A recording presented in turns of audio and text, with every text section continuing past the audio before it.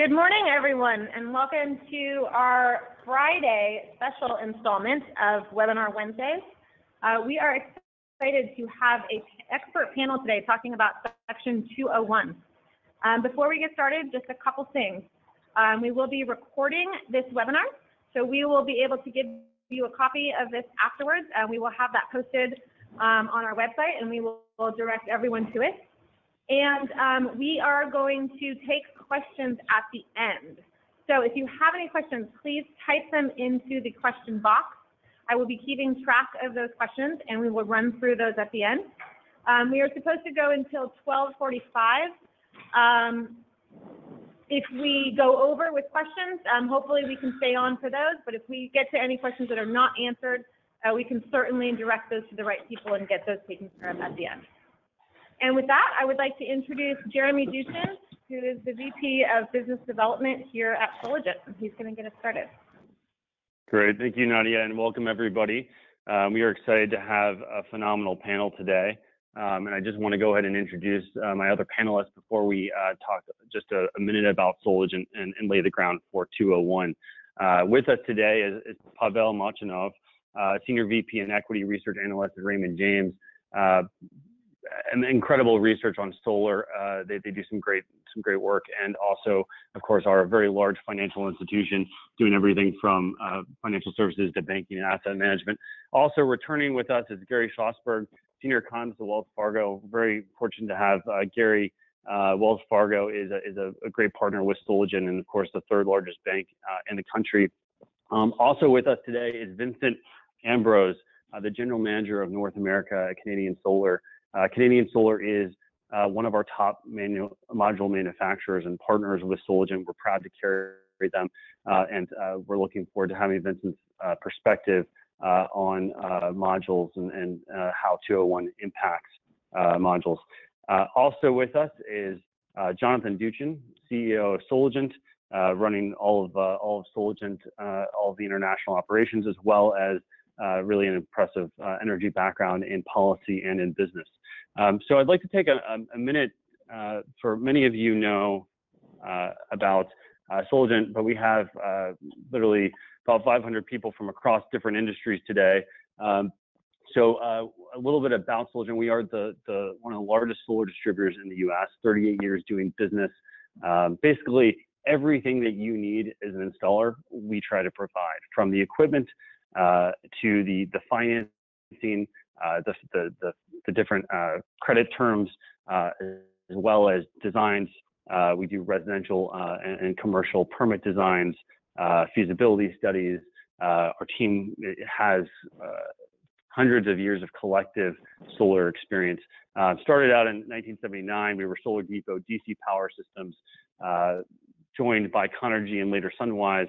You can see here some of the major modules, inverters, and racking that we carry, and we have a nationwide distribution with warehouses in Northern and Southern California, as well as New Jersey and Hawaii. And here's some of our financing partners. Many people don't know that we have an expert operations and maintenance team in-house that has a very experienced team that's done over 500 megawatts of commercial and residential solar projects. So I say that if you are an installer that doesn't currently do O&M, let us help you out. Let us add to your bottom line when you're closing a contract, and we can help support you in getting those services on O&M, really adding a lot to the margin across the country. So contact us at o&m@soligent.net or see online. I also want to give a big shout out to our Soligent Elite dealers on the line. Soligent Elite is our top loyalty program for our top customers, providing benefits from everything from cash back for every dollar spent to elite specials and discounts, elite dealer certification, different thank you gifts. I also want to highlight our Soligent Sky app, which is essentially the same as the iOS site survey, or the same as the Sun Soul metric, very similar capacity.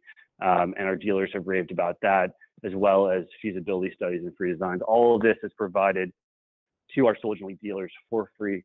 So if you're interested in finding out more about that, you can find that on our website. So if you hadn't checked out Soligent, please give us a call. We're really here to help you with everything that you need to be successful in your business. A couple facts about the 201 tariff, just to lay the groundwork for our conversation today.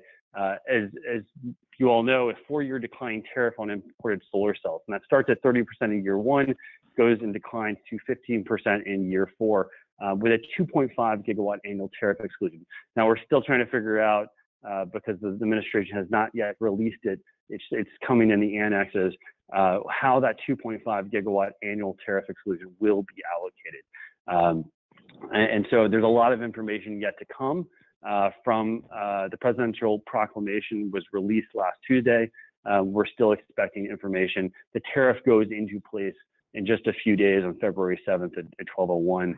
And countries and companies both can apply for exclusions. We're not expecting many to get exclusions, although a number of companies are currently applying. Also important to note that Canada, Mexico, Korea, Singapore, major module manufacturing countries are expected to be hit with the tariff and not receive exclusions. The 201 impact, to kind of sum it up, and you'll hear a lot more from our panelists today, the impact is slight for residential, quite large for utility. Some of the best industry analysts out there, SIA is projecting a 23,000 job hit, so it's sizable. But as far as the comparative growth, we're still expecting a rosy picture. GTM is expecting an 11% decrease in U.S. solar installations compared to what we would have otherwise seen. So I think that's really important to note. Still a positive opportunity, but utility will be hit the largest. GTM suggesting an average of about 10 cents a watt a year impact and prices falling to 4 cents a watt in year 4. And so, we've already seen some price in leading up to the tariff into prices. Our panel can talk about that a little bit more. But on an average, you're looking at 5 to 10 kW residential system, an average increase of about $500 to $1,000 in cost. So we're going to continue to likely see a trend towards lower cost modules over time as we have. This will just help expedite that. But worth noting that the U.S. solar companies have roughly 2 gigawatts on hand, expecting some of the price increases to perhaps be prolonged over the coming months. So that's a little bit setting up the facts of 201. With that, I'd like to go ahead and hand it over to Pavel with Raymond James.